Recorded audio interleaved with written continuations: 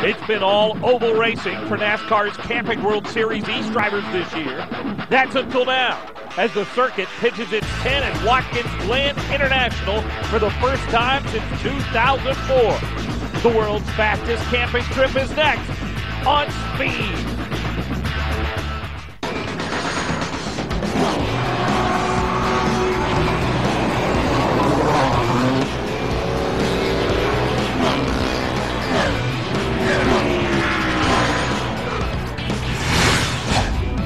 We walk into the Glen in the East 125 in NASCAR's Camping World Series, Watkins Glen International Speedway. Mike Hogwood here along with Bill Parsons, and Bill's going to be interesting to see if this series the guys know how to turn right a little bit. Exactly. Somebody like Ricky Carmichael barely used to four wheels.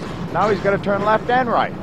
Third member of our broadcast team today is Derek Parasiglio. Let's head down to him down on the pit lane. You know, guys, whenever the NASCAR Sprint Cup Series comes to the Watkins Glen International Raceway, they always talk about the road course ringers, the guys that are the hired guns that come race the road course races. Well, the NASCAR Camping World East Series also has its version of road course ringers as well. Guys like Peyton Sellers, who has run the 24 Hours of Daytona, Mark Davis, who has a NASA Road Course Late Model Series championship, and Max Dumouriez, who's the youngest winner of the 24 Hours of Zolder. So even though they're regulars in the series, they also know how to make rights as well as lefts. Phil, one thing they might have to deal with today is the weather. We've already had a few raindrops here. Not going to be easy. Yeah, they're going to have to get this track dry. No treaded tires for the Camping World East Series. And, you know, we're talking about the specialists there. Look at, there's our Camping World East point standing. Austin Dillon up by 19 over Brian Eichler, a two-time winner this year. On the pole for this race from Mexico City, Antonio Perez is with Derek. Antonio Perez starts on the pole today. You were faster than everyone else in qualifying. What's it take to put a fast lap down here at Watkins Glen? It really feels pretty good, and right now we are just thinking on the race. It's a long way, 51 laps, so we have to keep the car for the last laps. What's your strategy starting from the pole? Is it to hold everyone off, or is it to just charge right from the beginning? Save the car as much as possible to the end and see what it's going to do everybody, and I think if you want to win this race, you have to be on the top all the time. So we are going to be there, and we are going to be fighting to the end. Good luck today. Antonio Perez, who's on the pole. Matt Kovaluk outside. Perez, a tremendous athlete. He is known in Mexico not as a race car driver, but as a professional soccer player trying to change sports. He is a tremendous soccer player. How about that? And we also have Steve Park, a former Winston Cup winner at Watkins Glen, starting up in the top 5. And there you see back through the field, Austin Dillon, 21st points leader.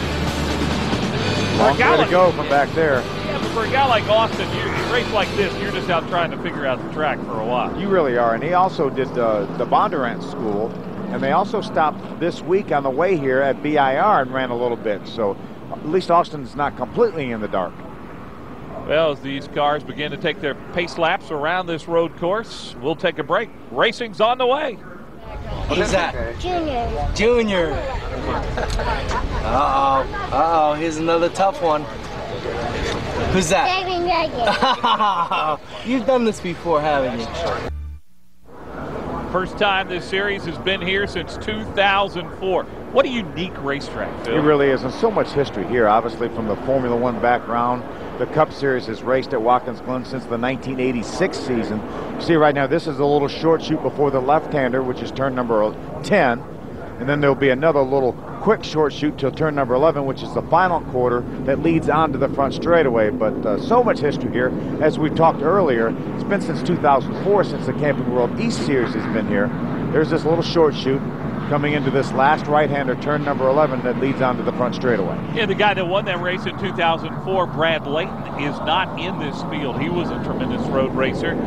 Matt Kovaluk has said before this race he feels it would be a real crowning moment in his career if he could win on a road course. Yeah, you want to win at all the famous racetracks. You want to win at Daytona if you run the series that runs at Daytona, and Darlington and Charlotte, and this is the place for these guys to win.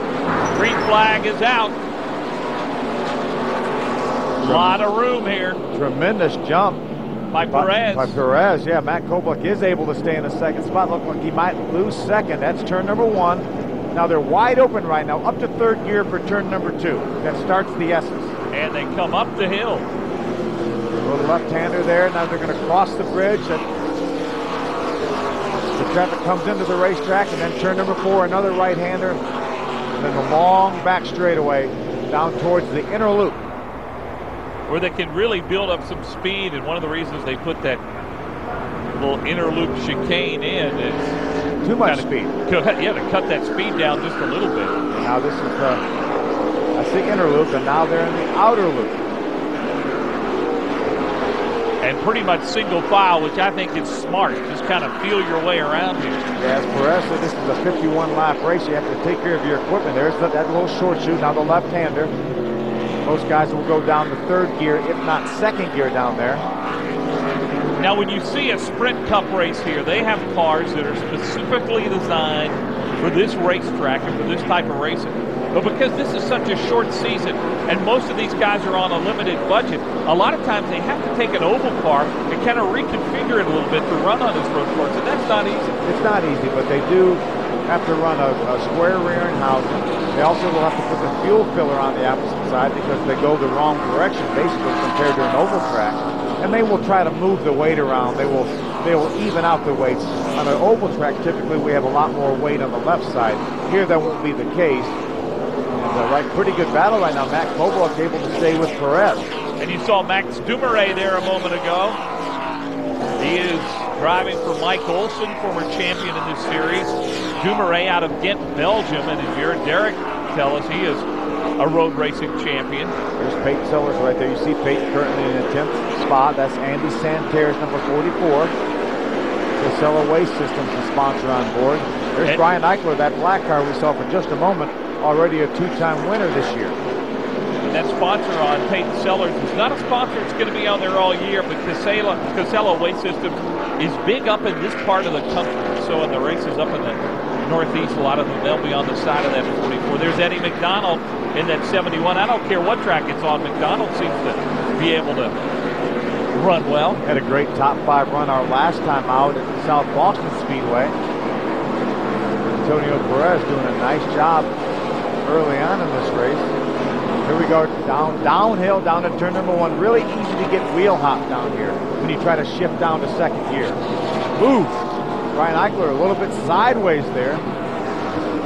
You know, they really feel like two kind of road racing driving styles. They're the guys that kind of muscle the car around, and then there's some guys who are just so smooth. Yeah, the finesse guys, and you can be successful with both. I remember watching Ernie Irvin win a race at Watkins Glen, a Busch race that I was in, and he never got a wheel on a curve. And then you have people like Rusty Wallace that barely had his tires on the racetrack. He was off the racetrack more, and he won a lot of road races. So you can have success more than one way. But every one of these drivers that we've talked to says this is fun racing. There's Antonio Perez, part-time on this series. Matt Kovaluk staying right with him. There's the outer loop right there. That's turn number 11, the last corner that leads down the pit road and the front straightaway. Top 3 have opened up a little gap over the 4th place car right now.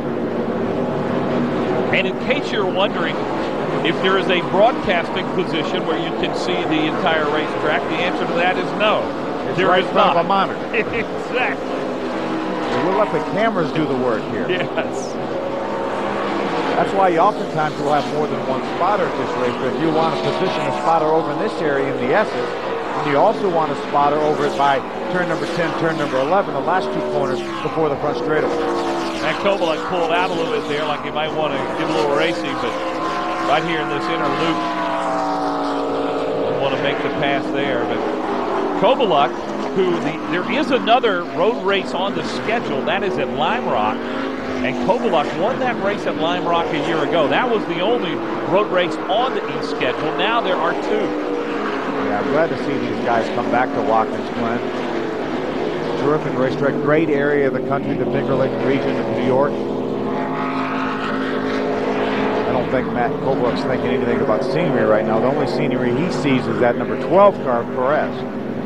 And this is a great place for fans to come. They come, and you can see them in the background there. They camp out. They kind of pick their spot. You don't necessarily have to be in a grandstand somewhere to see this race. It looked like Kobluck was going to peek a look to the inside there, try to maybe outbreak Perez, but didn't quite happen. Good run early on for Jeffrey Earnhardt in the Dale Earnhardt Foundation Chevrolet.